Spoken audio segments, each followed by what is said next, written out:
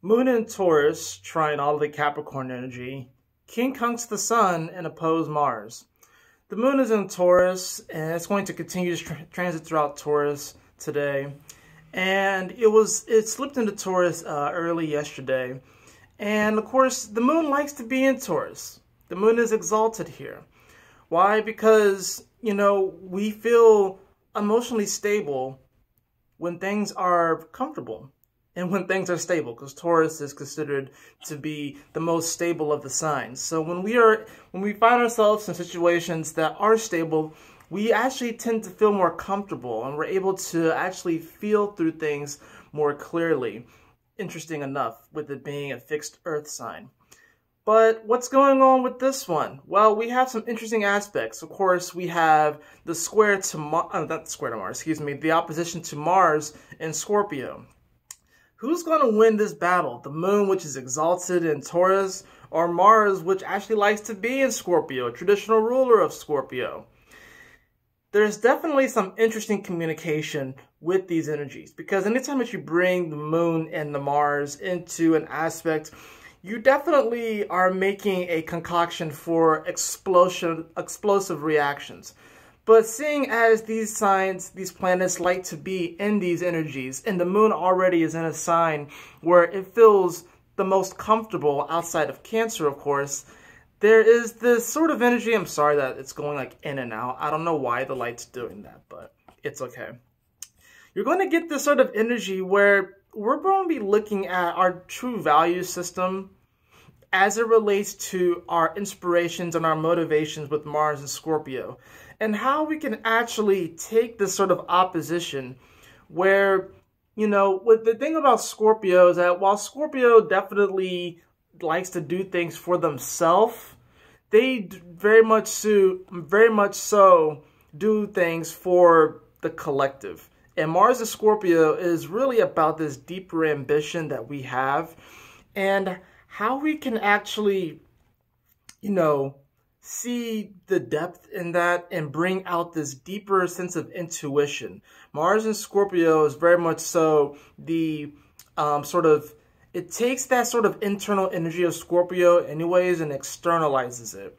So now what we're going to be seeing is that a lot of these deeper passions and wants and desires that we have are going to kind of come to the forefront. The Moon is going to be pulling on these energies, and it's going to make them a lot more apparent, especially considering the fact that the Moon is already going into its full moon phase. So it's already pulling on these waters. So if you feel yourself with these deeper intensities starting to rise and bubble up to the surface, don't be surprised, because that's exactly what this transit is doing.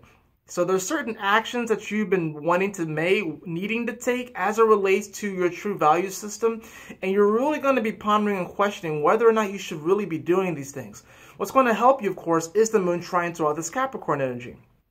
The Moon trine into the Capricorn energy, it's trine over to Jupiter, it's trining over to Venus, Saturn, and Pluto. In fact, at the time of me making this, it is trining over to Venus. Venus, which of course would much rather be in Taurus as opposed to Capricorn. But this is about taking that sort of comfortability that we have with the Moon in Taurus and asking ourselves, what am I willing to do? What am I willing to sacrifice to create a better now for myself, which will in turn create a better future? We got to remember, Venus definitely is the planet of beauty and projects, but with it being Capricorn, it is very much so determined to bring this inner beauty out and kind of put it out into the world.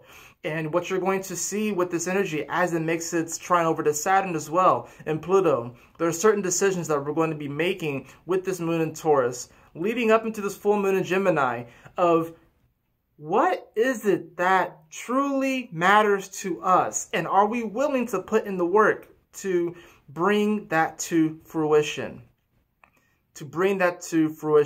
We have to remember, Venus naturally rules Libra, and Libra is the beginning of fall, which is the harvest time, which is fruition.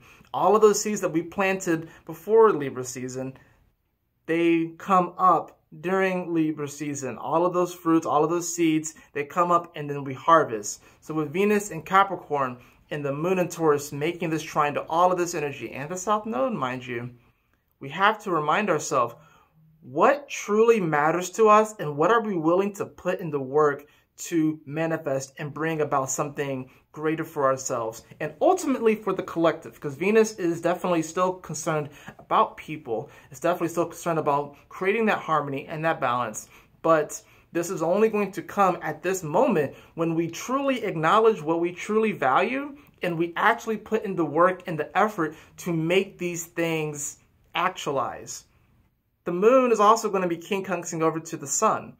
The sun, which is in Sagittarius right now, and the quincunx is what I call the awkward stare from across the room, right?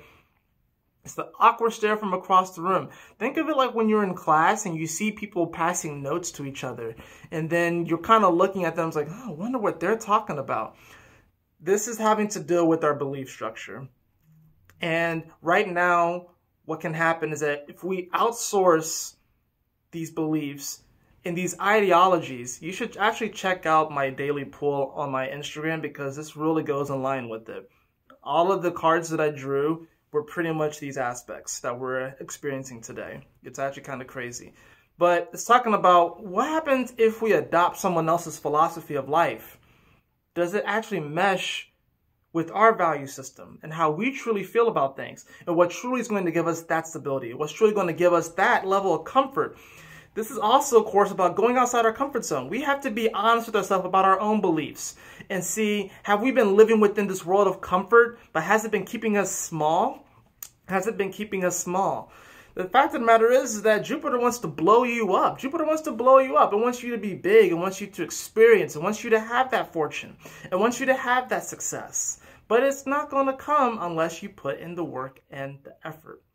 So this is a moment where we really do have to believe in ourselves, and we really do have to acknowledge that, not all philosophies are going to work for us. We can integrate little bits and pieces and stuff like that, of course, but this is about what is truly right for you. What is truly right for you. Like I said, we're moving into this full moon in Gemini. That's going to be a powerful one. And not only that, it's going to be the last full moon that we get before the major eclipses in Capricorn and in Cancer. So you got to prepare for this. The next time that the moon comes in Gemini, it will be right before the full moon lunar eclipse. Powerful stuff.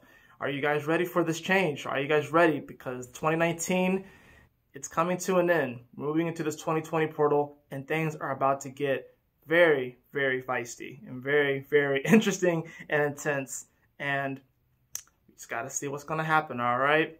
Anyways, that's going to do it for this video. The moon in Taurus trining the Capricorn energy, opposing Mars, and quincunxing the sun.